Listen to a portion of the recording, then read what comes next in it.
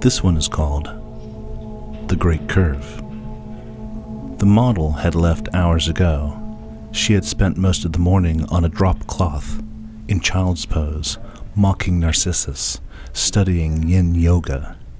Occasionally, she took a break to stretch. Now she was long gone. The artist was a true lover of beauty and also a collector of gorgeous asses. The artist was hoping to get that one line perfect. A derriere head-on ain't nothing but a straight line that douses for the magic that flows below. But the servant of the muse knew it was all in the angle.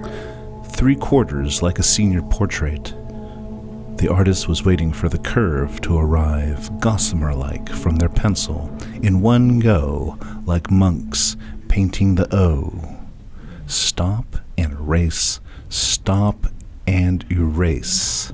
It used to be easy, but eyesight, tremor of the hand, not a lot. This is not a diagnosis, it's just nerves, it's just reality. The cheeks became all wire and hatch, a rocky outline of the moon Dione. Erase, erase. Another night, and the great curve had defeated them. Time to go back to fabric, artist, which contains nothing but gravity and bluffing.